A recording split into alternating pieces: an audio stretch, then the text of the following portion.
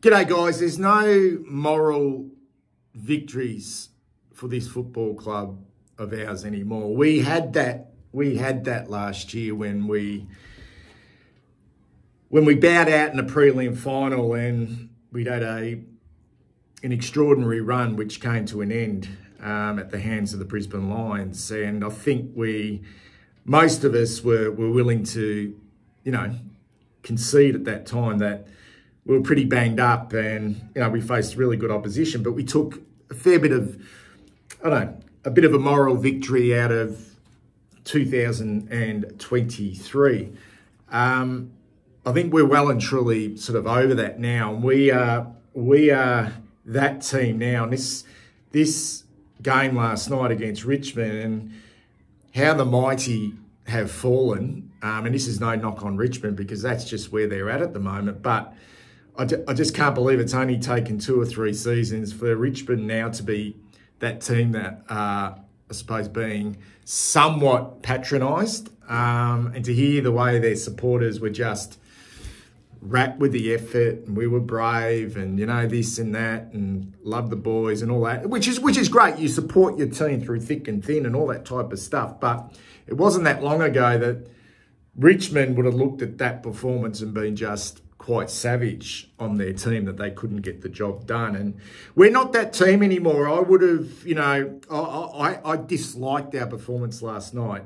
I disliked it, regardless of the 4 points, regardless of us winning that game. I would have come off the fucking long run, and I mean the long run if we'd been beaten last night. And I feel like, to a certain extent, harshly critiquing this game. I really do, because as much as I think it's huge to be 2-0, didn't expect to win last week, although in the position where we're in, we should be expecting to win every good game of football we play.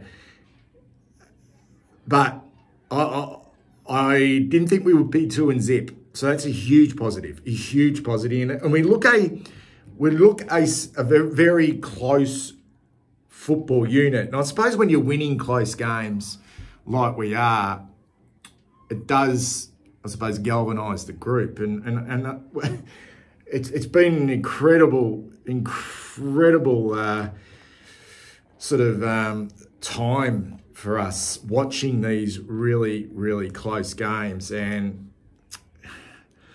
yeah, it is a journey. It is a journey, but I don't look at us now as that team that we need to be going, oh, just fantastic effort anymore. Like, it's just a fantastic effort. I think we should be in the position now to be expecting more. And no one can tell me last night that Michael Voss wasn't showing a level of frustration. He really went to his troops at 3/4 time and put it on them. So yeah, great that we could lift to get the job done. But that was a really frustrating night.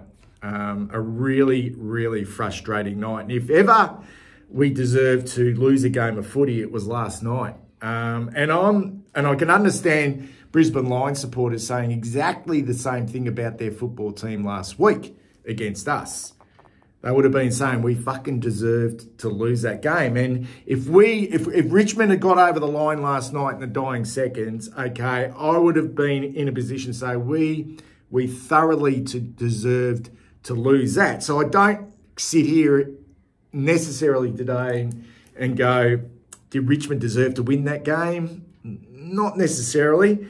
But we were such our worst fucking enemy last night, guys. Our worst enemy. That second quarter where we just dominated, and I mean dominated. Smashed them. And we looked a far superior team. And although Richmond had some good moments, we had nearly 20 more inside 50s or whatever it was, 65 to 50. I know we were beaten in clearances. Our midfield was a little bit down, beaten in contested possessions. But on the outside, we looked quite good. And to not be able to execute that dominance in that quarter, and then to leave the door open for this for that team, the Richmond Football Club, was fucking frustrating. And it wasn't joyous when that final siren sounded. It was just pure relief that we had sort of gotten away with one. And with 2:30 minutes remaining on the clock, I was transported back to last week's game and just thought that Richmond could steal this game. They could take it out of our hands because of the way we were playing and the way, and you go back to last week, the way Brisbane really left the door open for us to take that game away from them. And that's the way I saw it. And while Richmond will get they'll get the platitudes in regards to, having players down and, being probably the underdogs in that game and maybe not at the same, I suppose, development what our group is. If they want to use that as a moral victory, that's fine. But I don't really care about that. I only care about us. And right here, right now, 2-0 is a very, very strong position to be in. But if we take ourselves back to last year, it's not dissimilar. Really, it's not dissimilar. We started off a draw, then we beat the Cats in a close one where it felt like we just fell over the line. So the test will come. The test will come. And we talk about, although not me, but Michael Voss and the president talks about wanting to be a more consistent home and away football team. And yeah, I think last night's game, one of the positives were we were relatively consistent across the 4 quarters. There wasn't huge momentum shifts. But the consistency comes now. And we are, mark my words, we will drop games. We will drop games and we will drop a game that we're expected to win. But we need to build that consistency because it feels a little bit the same as last year. And that's okay. That's maybe early season, working on things and getting players into form and working on your fitness and the guys look gassed and all that type of stuff. But it was similar. It feels eerily similar to last year, although that incredible performance against Brisbane last week just sort of, I don't know, it just is still mind-blowing. But that game last night against the Tigers felt like last year. Our inability to really execute does cause me a few concerns. And there were a number of players that were down last night. We did carry quite a few players, but there were some outstanding individual performances. But the thing about this game, guys, is when and maybe this is a maturity thing, and maybe it is just the fact that there are players in this football team that look at their situation and look at the guys that are coming potentially into the team, and they're thinking, shit, I've got to 3/4 time and I've hardly fucking fired a shot. I better extract the finger out of my arsehole and get to work. And yeah, I think there was some blokes who went above and beyond for the 4 quarters, and then there were guys that chipped in with some really good moments. So what I'll do is I'll talk through each player. I'll give a quick synopsis on their game, and let's just see where we're at, because we get the week off. Don't know if that's such a good thing after only playing 2 games, but it is what it is. And we are in a position of strength, because it means, we've got some players coming back into this team, but we've started strongly. We need to, we want to go 3-0 and beat North Melbourne, but we could potentially rest players again, or give them an extra week. We'll just have to wait and see with that. Ollie Hollands is battling. He's battling. He's doing it. Last night was actually worse than the Brisbane game. Yeah, I'm not quite sure. He looks a little bit off the pace. Doesn't physically look strong. And he's just not winning enough of the ball. And I think that's one side of the ground. His wing is one side of the ground where we're really losing out. So I don't think he can afford, I think they'll go with him again, but I don't think he can afford to continue on with that form. But the problem we have is, what's Jackson Binns doing? Is he knocking down the door? How did he go in the VFL last night? How did he go in the VFL the week before? So who can play that position? But yeah, he's battling. He really is. And he's one guy that I thought would really stamp himself this season. But we have to remember he's still very young and he's still very slight. But yeah, not playing well. Thought Chera was poor. Let's put it on the table. But he stepped up in the last quarter and kicked a goal. But I thought he was really down on impact. In fact, he looked really slow, really slow. One paced. He only had the 15 disposals. Yeah, I thought he was soundly beaten through the midfield.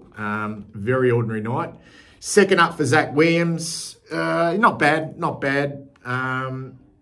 I think he'd appreciate getting that second one out of the way and now having the week's rest. Did a couple of nice things without setting the world on fire. I think Matthew Kennedy is an interesting watch. Better than last week. Got into some open space early and kicked a goal, but I feel like he can go to another level. I really do. He's another one. It's just super slow. Just super slow. Didn't think it was a great night. Fogarty a little bit down. Did some nice things, couple of good tackles early in the game, but yeah, didn't think it was a great night by Lockie. Cripper was huge. When the chips were down throughout the game, it was always Cripper who was stepping up. 31 disposals and 4 clearances, 7 tackles to the skipper. He led from the front. You know, was it a perfect game from Cripper? No, but I speak about this all the time with Patrick Cripps now. It's not necessarily he needs to be the main man anymore. He needs to lead from the front and do all the right things. I can't remember him making too many mistakes last night. Harry, super again. He is in terrific form. And I mean terrific form. He's doing a lot right. He's going into the ruck. Creating a presence, he's marking the ball at its highest point. Thought it was another fabulous game by Harry McKay. Just went out of the game a little bit after halftime, I think.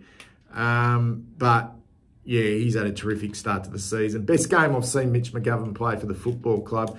The only downer for me, and I don't need to point the finger, but there was that moment where, yeah, it was a little bit, okay, I'd love to give him the benefit of the doubt for that, but it didn't look great. And I think it's somewhat's in the back of my head. I don't know. Maybe you lost it in the lights. I don't know. But it didn't look great. But he's kicking and he's marking and he's pace. He's quick. Mitch McGovern, his kicking was superb last night. He had I think he was our best player. I thought when they got off to that sort of, we started well, then they had that big patch towards the end of the first quarter, and then we got going in that second. It was him. He was rebounding everything. The Conning was beaten by Nankervis early, but fought his way back into the game in that last quarter. We're always talking about breakout games for Tom De Conning. I don't think it's necessarily breakout games for Tom McConaughey. It's just experience. And the more he does those types of things on the ground where he takes marks and he has a presence, just builds confidence. He's a big unit. I didn't think he necessarily got butchered and bullied around last night. It just that Nankervis was up for the fight early and he was just a little bit off his tucker, but he ended up with 28 hit-outs and 15 possessions. And had a huge last quarter and was one of the reasons why we got over the line. Akers, probably not as influential as he was the week before, but got out and helped out defensively. 17 disposals. Fantasia really struggling. Had tiny little snippets.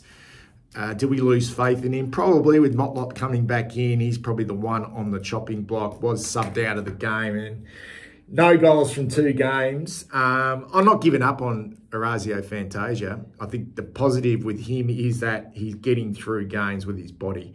So, yeah. Carroll, I've got egg on my face, guys. He's doing all the right things. Couple of times there where there was maybe one too many handballs in the chain and he was on the end of it, which he panicked a little bit, but he's winning clearances, going into the middle, and he looks the part. Early days still, but good signs. The same with Brody Kemp. Still having Brody Kemp moments, but he's doing other things where you go, wow, shit, this guy can actually play. So I'm hoping like hell that he can bridge that gap between the bad Brody Kemp and the really good Brody Kemp, and he's getting there. Thought Durden was pox when he came on, Corey Durden. I was actually savage on him. He didn't lay a tackle. I know he spoiled once and he fed a handball out, but I just thought for a guy that was as fresh as a daisy, he did sweet FA when he came on. And I know it's hard in a game like that to come on and make an impact, but everyone was fucked. He was just fresh and he came on bouncing around, high-fiving. No good. Newman good. Thought he was really good, solid down back. Cunningham had moments through the midfield, through the middle of the ground. But you look, 12 disposals. 12 disposals. David Cunningham felt like he had more than that. Georgie Hewitt, solid as a rock. But I thought our midfield guys was a little bit down, as it was in the first half last week. Seems to me we've gone from being a really hard defensive team to trying to add to that transition game, and we've somewhat lost our ability to win the real hard ball, the stoppages. Okay, so that is interesting. Kerno, yeah, I think it was. I mean, you'll take those goals and you'll take that impact. But I feel like Charlie can go up another level. Lewis Young, he said 17 disposals. Can't tackle. Just can't fucking tackle. Jordan Boyd had some nice little moments last night. Should have kicked a goal. Yeah, I thought he did okay. Saab was huge with, as I say, the best defender in the game at closing down space. Owies just chips in with goals. And frankly, if Harry and Charlie aren't kicking in, we need someone else too. And he's one who's just, he's clutch. He's clutch. Matthew always is clutch, and while he continues to be clutch, he probably continues to remain in this team. And Matthew Cottrell, a little bit like Ollie Hollands, is just down on output and down on form. But his game's saved because he kicks an important goal at the right time. And but I think we could all expect to get a little bit more from Matthew Cottrell. Tell me what you thought of last night's games, guys, in the comments below. And I will speak to you soon. Catch ya.